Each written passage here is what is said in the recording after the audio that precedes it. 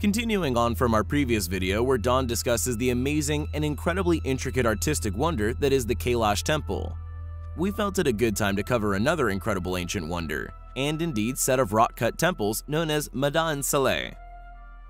Predictably, a little shared enigmatic site, it is located within modern-day Saudi Arabia.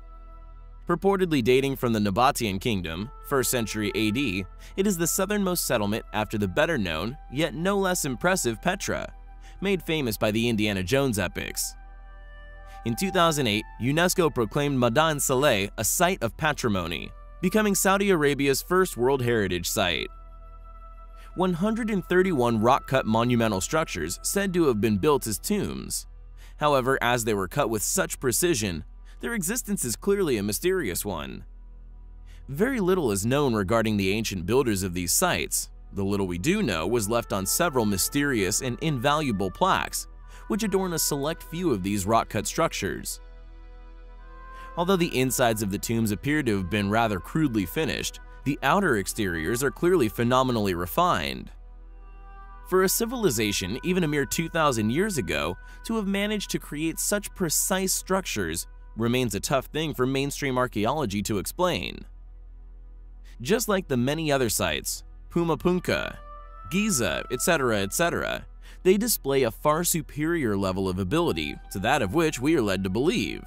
And as always, mystery history presumes it is not the historic record which is incorrect, but rather the antiquity of these structures which is actually being hidden, their true age concealed and attributed to a post-cataclysmic civilization rather than their true creator.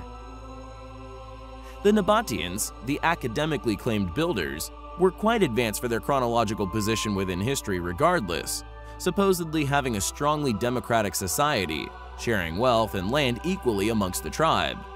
They also displayed an incredibly complex understanding of hydraulic systems. The name Mada'in Saleh, or the city of Saleh, is also interestingly associated with a very ancient prophet, which is also connected to an ancient tribe known as the tribe of Tamud.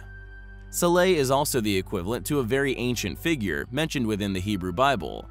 The tribe of Tamud, said to be the descendants of the biblical Noah. However, the Tamud were also said to have become very corrupt, materialistic, and stopped believing in God. According to the accounts, this is when God sent prophet Saleh to warn them that if they would continue in that way, they would be destroyed, a prophecy which eventually came true. To this day, the remains of the ancient sites are considered by some to be cursed. What do you think regarding the rock-cut tombs of Mada'in Saleh? Remnants left by a culture some 2,000 years ago with the use of copper and stone tools? Or structures left by a far more advanced, far more capable ancient people, whose entire existence is attributed to others, subsequently concealing it here upon our planet?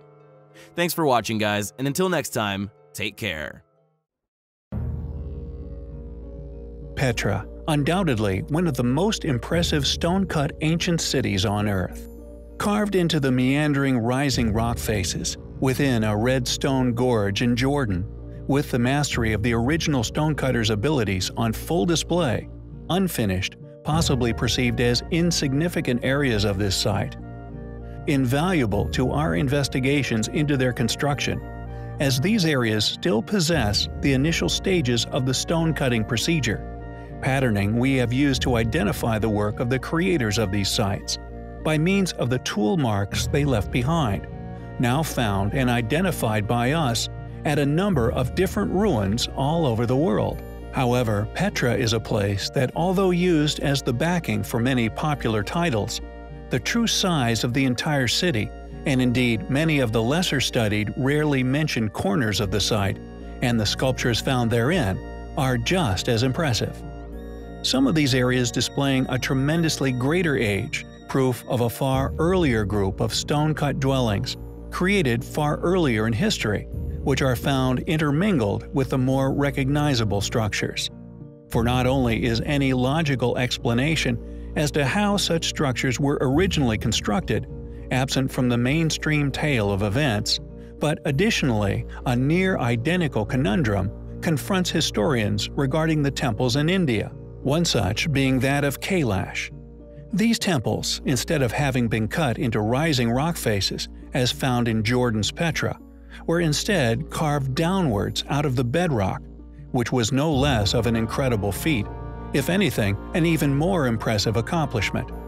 Additionally, why structures on completely different continents, both cut out of solid rocks, would share the same tool markings, which, like a fingerprint, are now allowing said sites to finally be linked together, providing compelling evidence to support the posit of a past now lost, once highly advanced global civilization, which existed far before academically documented history.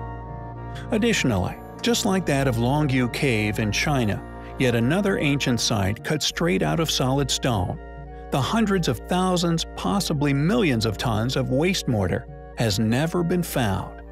To create such an enormous structure is one thing, but to actually successfully transport away all of the quarried stone is a feat we feel would have taken any distant culture permitted to be studied by mainstream archaeology many years to have been accomplished. So long, in fact, that it is implausible to suggest this happened. Evidence of this would litter the sites, and many individuals would have been discovered by now, buried there, each displaying telltale injuries from what would have been an unimaginably difficult task to have accomplished.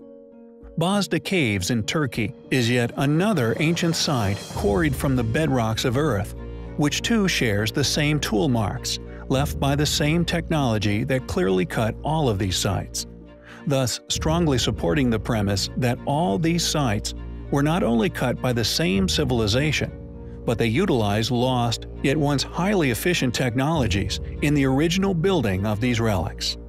Petra is a site that is thankfully remarkably sheltered, and thus remarkably well preserved, yet due to the areas clearly being of a far greater age, supports the further premise of there having been multiple past civilizations which once dwelled here.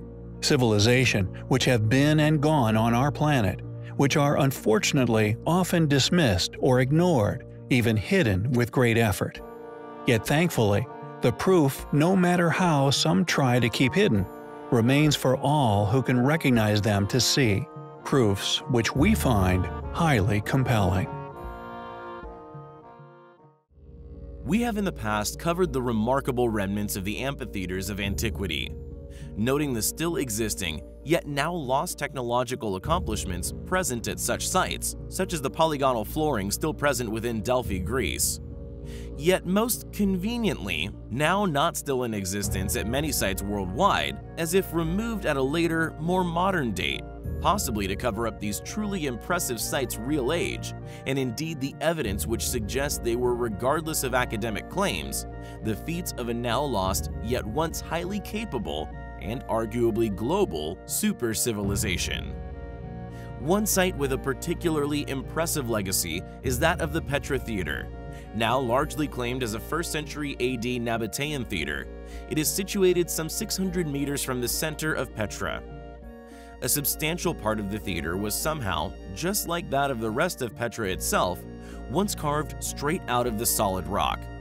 Yet no less impressive are the sections constructed prior to this, such as the skena and exterior wall, which were constructed not from solid rock, but regardless, clearly by highly capable individuals, with the intention of giving the theater a long life, something they succeeded at no end.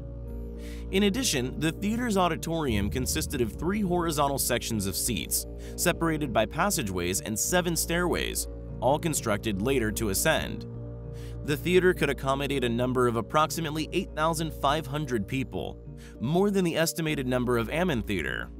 Although Petra Theater follows similar architectural patterns of Roman theaters, which it must be noted were all somehow constructed to enhance their acoustic resonance, is now attributed to the Mada'in kingdom due to the floral textures found within, which do indeed match this once great civilization's artistic styles. Its characteristics, however, although claimed as being copied from other sites, now claimed as Roman, was, as mentioned, carved from solid stone, something amphitheaters of Rome were not. Who built Petra Theater? Indeed, who built Petra? Or the other amphitheaters around the globe, all possessing this advanced acoustic ability? Where did this knowledge come from? Where did this knowledge get lost through history?